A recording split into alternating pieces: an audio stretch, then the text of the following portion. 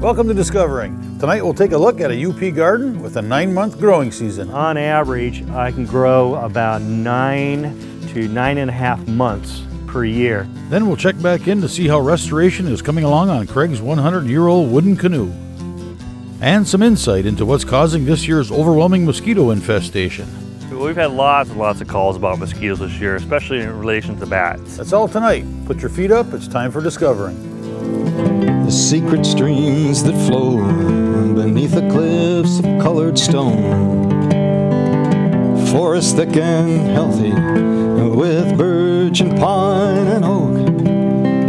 Surrounded by the greatest lakes this world has ever known. The black bear's awesome presence as he roams the hills and fields. Call of the timber wolf, the loon's lonesome trill, the eagle soaring high above, the trout lies deep and still. These are what I treasure, the only way I measure feelings that I have for this fine land. There is so much to discover when you're a long-time lover of northern Michigan.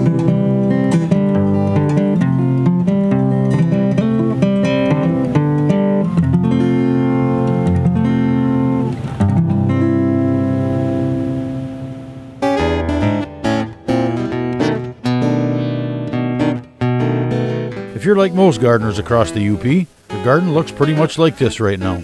Our growing season starts late and ends early.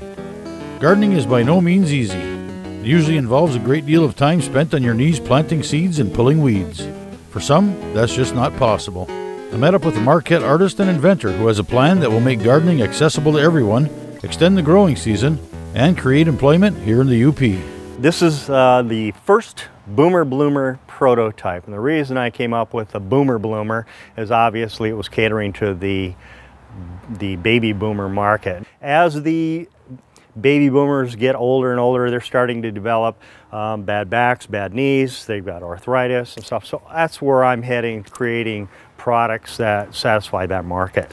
June 12th, that's the last frost day for our zone. That means that's the first day that you can plant your seeds. Now with the Boomer Bloomer, it's got a lot of electronics in it and everything else. This is the very first prototype. It's been around for 5 years, and this shows you how far ahead I am of the game. All right, this is the full-scale Boomer Bloomer model. Now this is 32 square feet. The Boomer Bloomer is a seasonally heated raised bed, not in the sense of a raised bed, because most raised beds are just beds that are off the ground. This one is entirely off the ground on a stand. This is actually a floating garden.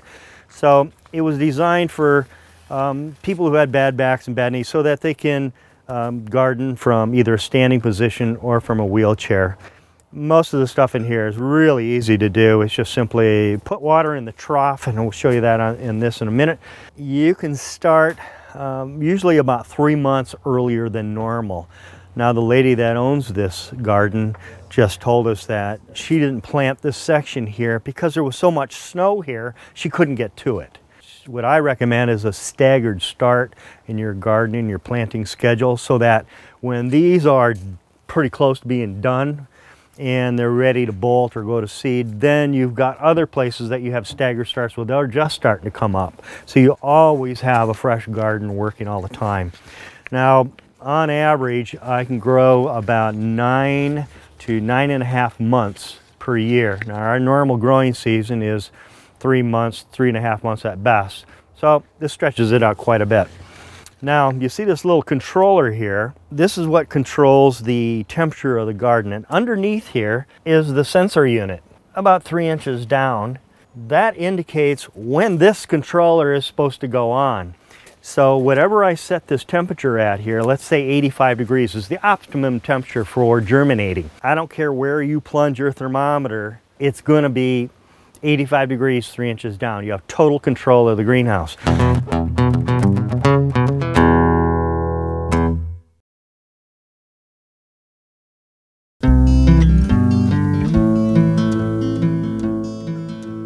There are a number of layers of soil under here. There are there's pea gravel at the bottom of this, then you got a sand layer in above that, and then there's a layer of clay mixed with regular soil, and what that does is it traps more moisture, a layer of compost, and then your growing medium. Ventilation's really important in a greenhouse. I've got what I call arrowhead vents here. How much you pull the arrowhead down from the top will open up the ventilation capability a little bit more, and then you couple that to how much open you want your lid to be. Now the lid is sealed. There's a pressure seal right here. It's called a D-seal. And when that comes down here, the air can't get in here, and so all that heat stays trapped inside. And then this has a layer inside and on the outside. So that double layer allows me to go a little bit lower in the temperature. This one I can go comfortably down to 18 degrees. And the beauty of having the two layers in here is if the leaf of the plant touches the inside of this, because of that dead air space, that plant tip is not going to freeze by touching that cold plastic. Okay, here's the watering trough, and this is how you do the watering. You just basically pour water in here, and what it'll do, it'll go down underground through these openings here. There's tubes that connect on, and they go into the grid that contains the electronic system and the watering system. And the reason for the watering system is that it has to be close to the electronic system in that soil, because the moisture is very important for it to be able to transfer heat. So basically pour water in here, eventually it'll just work its way down, and the entire garden gets water dispensed equally, because I've drilled the holes in the dispensing tubes and everything else underneath here so that friction, it allows for friction, so it'll dispense the same amount of water at that end as it does on this end. Now there's a reserve on the bottom here that allows water to sit there. So that's always drawing from the underside and working its way up into the soil. And then if you water it from the top, what happens is that compacts your soil right away. And that's why we water from underneath. You cannot possibly overwater in a boomer bloomer. You just keep putting water in there and it'll work its way up just the amount it needs. And that's it. Now the cover material is very important. You don't want real clarity in your cover material, because that makes plants want to grow towards the sun and they become tall and spindly. It's why you don't see glass greenhouses anymore. This is a good material for that. It fractionates the light, it creates dispersion of light, and that makes your plants grow bushier. Now this is called Grifflin TX 1600. I get it from Reef Industries out of Texas. And it's a beautiful material.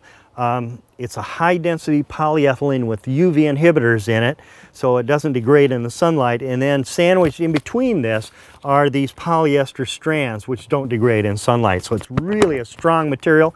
It's about a 10 mil thickness. If I want to reach the center of the garden, I only have to reach about 24 to 26 inches. And the person in a wheelchair can do that. I've checked the arm reach of a number of people that are in wheelchairs, and it seems to work pretty easy for them.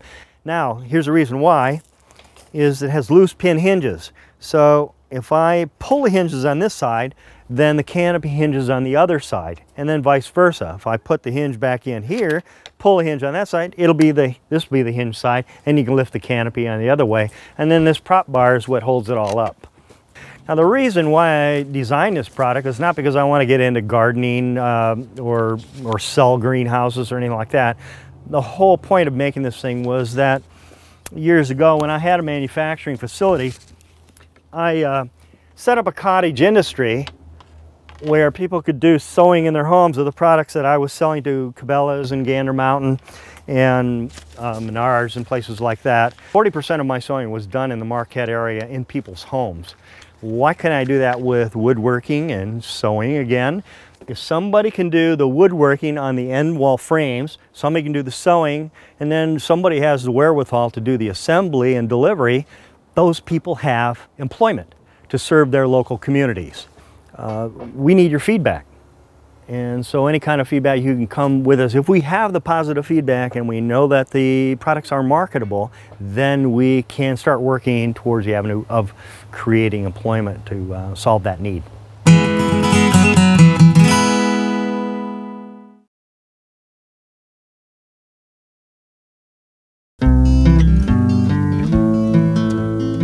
A while back, we saw the beginning of the restoration process of this 100-year-old wooden canoe. I checked back in to see how things were coming along.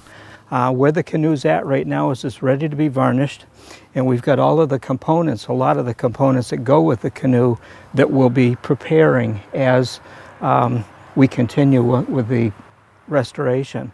This is a floorboard that came in the canoe. It runs the whole length of the bottom of the canoe, and this is the color that the inside of the canoe was when I got it, and it all had to be stripped off. Gives you an idea of just how thick the finish was on the inside of the boat. And you can see there's a couple splices in it, and those can be fiberglass so we can keep the original floorboard in it. And there's a hole here, and that's where the mast step goes, for the sailing mast is. This is called a cap rail, and these cover the top and the side of the shear line of the canoe. This is one of the things that is kind of unique to be in Morris. It really gives the boat a real finished look. These are the dagger boards here. Again, these dagger boards are around 100 years old, so they're showing some wear in them. The canoe seat here will have a hole drilled in it. The mast will go down through the hole in the seat. That's how the mast sets into the canoe. The thwarts have already been cleaned and varnished. They need another coat of varnish on them yet, but it's nice mahogany thwarts. Okay, the rudder fastens onto the back of the canoe, like so. And then there's lines on this, and that's how you steer the canoe, is with the lines from the inside the cockpit. There's metal things that come off the back of the canoe that these set into. This is the original seat that came in it, and it has a very unusual caning to the seat. The book that I have on caning calls it a spider webbing.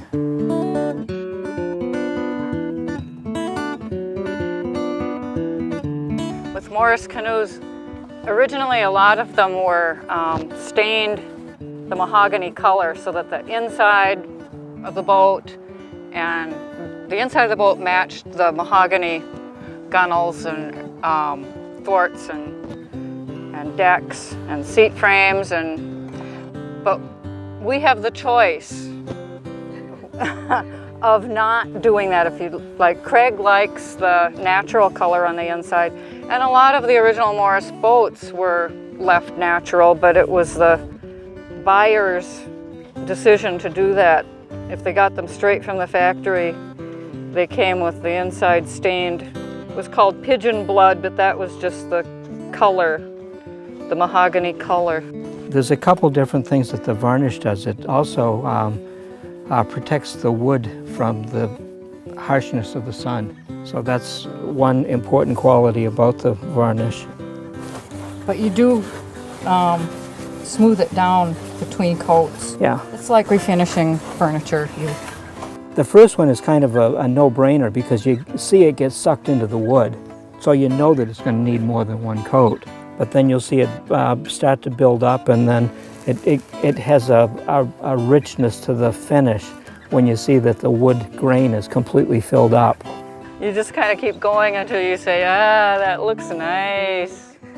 The canoe builders had an eye to making their canoes artistically beautiful, not just functional. And of course, these canoes are based on what the Native Americans did, which also involved putting designs into the bark, and it's been a mode of artistic expression from the beginning. So we're just carrying it on, and that's why it's good to let your own artistic expression come forth. The ribs on a Morris canoe are tapered. They're thicker here, and then they go up and become narrower, and that's pretty typical of a canoe built in Maine. There's a lot of finesse in just the ribs on a canoe like this. And it's one reason that people are attracted to the old canoes, and because you appreciate the finesse in the woodworking. I counted up the number of Morris canoes in our database just yesterday, and there were 305. And we know that there were more than 20,000 that were built between 1891 and 1920.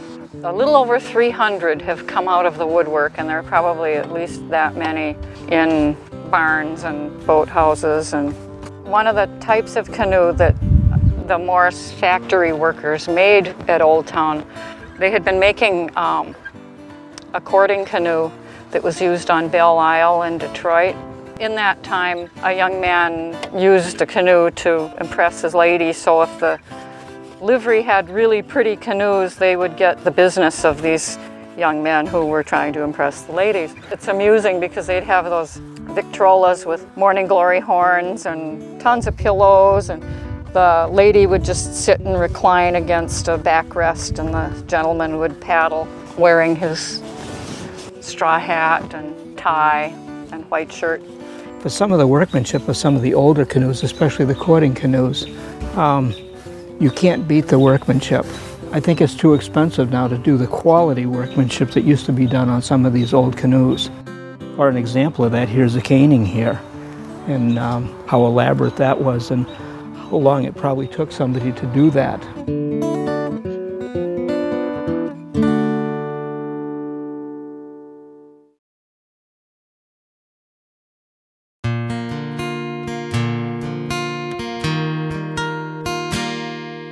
I fell in love with wooden canoes. Well, I'd go to this outfitter place and look at these canoes that were for sale for $5,000 and think, oh, I'm never going to be able to save that up.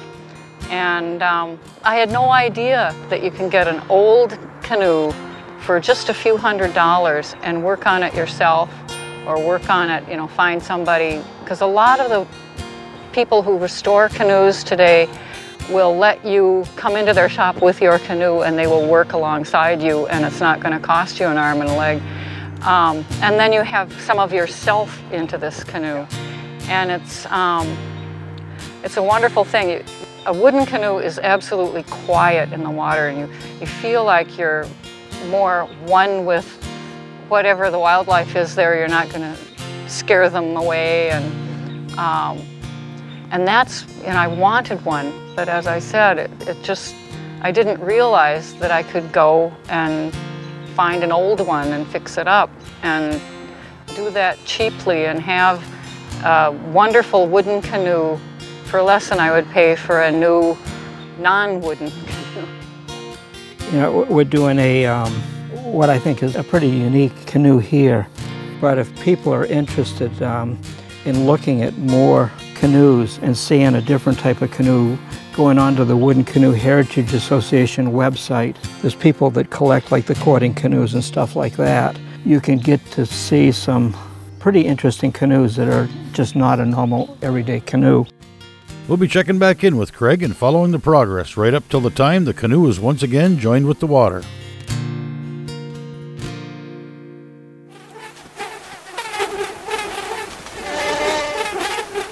Living in the UP, that's a song we're all too familiar with. They've been around for 30 million years. They can sense carbon dioxide and lactic acid from 100 feet away. They can locate their target through heat detection. They can visually zero in on anything that moves, particularly if it contrasts with its background. I talked with DNR wildlife biologist Bill Scullin to get to the bottom of this year's overwhelming mosquito infestation. We've had lots and lots of calls about mosquitoes this year, especially in relation to bats. As you know, we've announced that we found white nose syndrome in Michigan this winter. That's a disease of bats. It's a fungus that causes bats to die. And we've seen mortality, and we've picked it up in 4 counties now in the state, 3 in the UP. It's pretty widespread, and we've seen pretty widespread mortality. People are postulating whether the increase in mosquitoes is because of that. Right now, what we believe is happening with the mosquitoes is that we had an abnormally wet year, a lot of snow melt, a lot of water on the landscape. Then we've had a rapid rise in temperatures, which leads to just a mushrooming mosquito population. At a localized level, certainly loss of bats from the ecosystem can have an impact on insect availability. The species of bats we have in Michigan, they're all insectivores. They eat lots of insects every night. They are the primary nighttime insect predators out there on the landscape. So certainly if we lose populations of bats, we will over time see ecological impacts with increasing insect availability. However, bats generally do not eat a lot of mosquitoes in their normal daily diet. If you think about mosquitoes, typically they're in the foliage. They're there until they're disturbed by an animal or a person walking through it, and then the mosquitoes come after that person or animal seeking a blood meal, typically attracted to your body heat or the carbon monoxide that you give off. Bats typically feed at an airborne level. They're not feeding on the ground. They're not feeding in the foliage. They don't typically glean, what we call glean, or grab insects off the substrates. So mosquitoes typically are about 10% of their diet or less. Some bats eat more than others because they specialize in eating soft-bodied insects. But still, they can help us eliminate mosquitoes in some respects off the landscape. And certainly if you have bats that are by your yard and they're feeding on insects in the open, it can be a beneficial thing. Reduce some of those things, and it has helped us in the past. Concerns about diseases like avian influenza, things of that nature, where bats can be effective in mosquito control in some localized areas. One of the things we hear a lot about, and people are inquiring about, how white nose is going to impact our bat populations.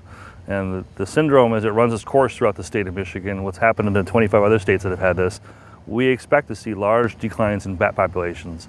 Some species may decline by 90% or more. And these are long-lived animals that live 25 plus years, have a very slow reproductive rate. So this will have impacts on the ecology in Michigan for a long period of time. What it means, more precisely in the short term for, mosquito populations, we really can't speculate on. But there's a lot of people who are aware now. They've seen a lot of the news about white nose syndrome, what it means for bats, and they're asking what can they do. Right now, that's a struggle. The best thing to do is arm yourself with information. There's information available through the Fish and Wildlife Service and through the DNR about white nose, what it means, what it causes, and also how you can prevent the spread of it. The big thing is avoid going into abandoned mines and caves and tracking the fungus around with your contaminated clothing and gear. That's probably the primary mechanism by which it spreads, by human-aided assistance. And the other big thing right now, people are asking about, what can they do about mosquitoes? How can you control mosquitoes? One of the things we always tell people to do is, if you have standing water on your property that's caused by old abandoned tires or equipment or pools, something that causes water to pool, you can eliminate those pools. That's the biggest thing, is drain those kind of things so you're not having standing water. Even a flower pot can be a source of mosquitoes on the back porch. So those things are that people can easily do to help control local populations of mosquitoes. That's it for this week. I hope you enjoyed watching, and we'll see you again next week right here on Discovering.